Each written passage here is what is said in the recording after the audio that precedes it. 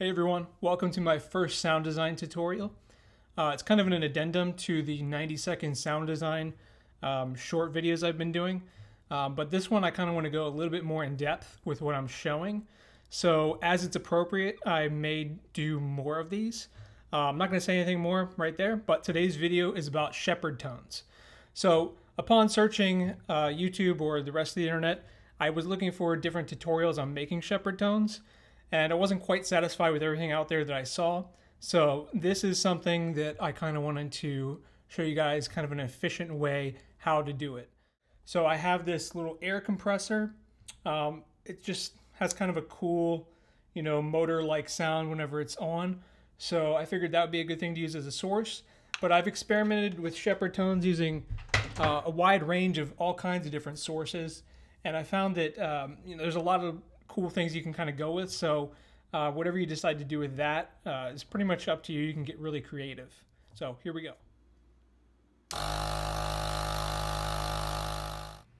All right, so here's my bike pump. And I do have a Sound Toys effects rack on here. Nothing that you need to be aware of with these particular settings. Generally though, I just recommend that if you are going to do any processing to your source, that you would do that before you start actually making the Shepard tone. So I'm going to close that and I'm going to mute this track. Now what you'd want to do is you'd want to render your source down with whatever effects you have on there. So I've already gone ahead and done that. So here is my rendered with the effects. All right, sounds great. So next thing you'd want to do is I like to, before I begin creating the Shepard tone, I like to start with a seamless loop. So a seamless audio loop before I do anything else. So I'm just gonna, let's see, I'm gonna grab about, I think I need 20 seconds is what I've got set up. So I'll grab 22 seconds there. Boom, cut this in half, line it up. Need to make it 20 seconds. All right, do a little crossfade in between. See how it sounds. All right, consolidate that, move that over. See if it sounds right when it loops back around. All right, cool, we're in business. All right, so starting with that seamless audio loop is just gonna make everything easier from here on out. So just recommend that you do that. Mute this one, get rid of it. Let's see what I got next. Okay, so now I'm dealing with two tracks. Okay, so now we see my two Shepard tone tracks here, and I have two groups. So the group on the left is going to be my Shepard tone that rises in pitch, and then the one on my right is going to be the one that falls in pitch. You don't have to make both, obviously, but I like to do both at the same time. That way later, I've already made them, and I can choose whatever one I want. So it's really just kind of a little bit more efficient as far as thinking ahead. So my top track, and both of these just have the same plugin. So you're using a pitch shifter plugin. So this top track is gonna go from -12 semitones up to 0, and then the bottom is gonna go from 0 to +12 semitones. All right, so they're basically just an octave apart. All right, now the key thing here is that if we take a look at my fades, all right, so I've created a fade in on this track, gradual fade in, and then fade out on this bottom track, so that when the ends, or the ends meet, should be at the exact same pitch. So essentially, if I were to take this little clip up here and pull it up next to this one, it should sound like the pitch just continues to rise. But instead, when you overlap them, you have one fading in and then one fading out. This is what's going to help you create that Shepard tone effect. All right, so this is really all you need to do. There's not much more than that. Just a couple of tips. This is kind of a weird thing in Pro Tools. I don't know, derail the whole thing for this, but I do need to show you. When you create a fade in Pro Tools, you can see whenever I try to fade from there back, obviously it's gonna look at both the end and the start of my clip, and it's gonna just create a fade in and a fade out. But what you need to do is you just need to create that initial fade in, and then you have to use the trim tool to drag that the rest of the way over to get this type of fade. All right, it's a very minor thing, but it can be confusing if you've never had to actually make a fade like that before. So just wanted to clarify that. All right, so let's go check on this loop here.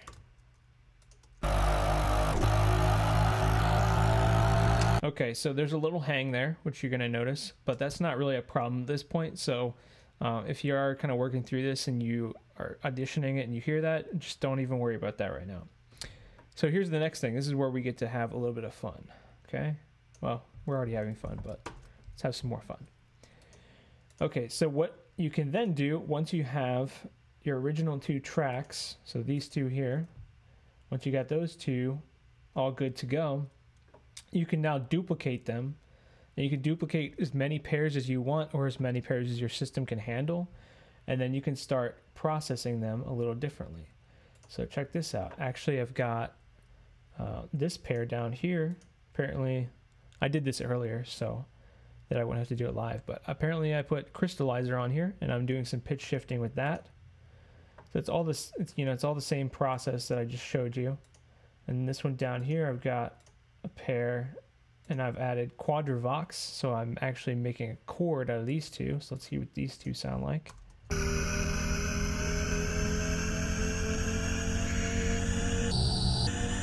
All right, so that's cool.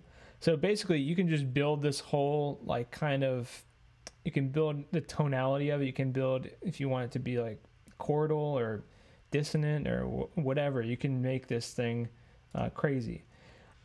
All right, so once you're happy with your final track, which this is what we kind of got. All right, that's pretty cool. All right, I don't know what I'll use it for, but I like where that's going. In Pro Tools, what you can do is you can just route everything to an aux, and then I'm going to commit the aux, which would basically be like rendering the aux or recording the output of the aux. It's all really the same thing. So let's go ahead and do that. All right, so here is the rendered output of our aux. So I'm just going to go ahead and hide all the rest of this stuff. All right, and then we're going to continue working with this. Okay, so I know I know they're 20 seconds, so I just got to, get rid of all the extra space that we got when we were rendering. So this one, 20 seconds. This one also 20 seconds. So we're good there. Okay, now here's what you got to do, all right? Because if I just duplicate this, we're kind of expecting this to be a loop, but you can see it still has a little hitch in there. All right, so we got to fix that. So it's very easy to fix generally. It might be a little more difficult depending on what kind of processing you did, but it should be easy to turn this back into a loop. So I'm going to go ahead and adjust my grid. I'm going to make it about 100 milliseconds.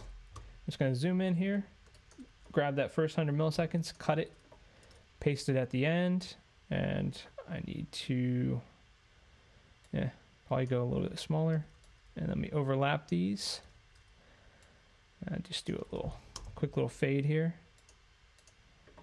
I think that's okay. We'll see. Yeah, it sounds like it should be fine. Okay, then duplicate it. Now let's check it out. All right, that sounds pretty good to me. And then yeah, so you do the same thing with this one. Okay, cut that, boom, paste it at the end, and pull it over, fade. Sometimes I like to adjust these and try to make it a little more even. Let's see, should be okay. Let's see. No, not quite.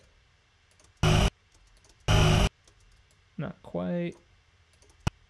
I think we're good. Let's see.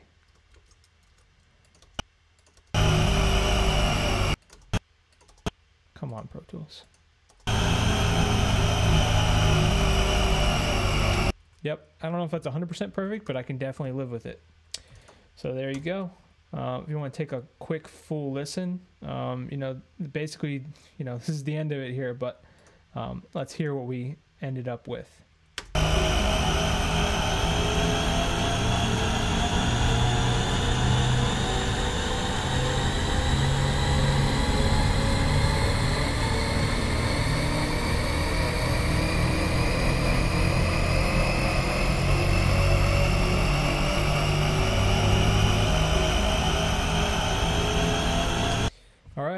So that's a Shepard tone. So this loop it's going to continue to rise in pitch and the other one will continue to fall. And, you know, you could, depending on what, you know, your project needs are, you could just, you know, you could take this out. There's like 3 minutes just of that same loop. But that's pretty much it, you know. If you have any questions, you can always feel free to reach out at SoundSparkChase on Twitter. That's the best way to reach me. And I'm more than happy to answer any questions related to making Shepard tones or really anything else that you might have questions about. So thank you and take care.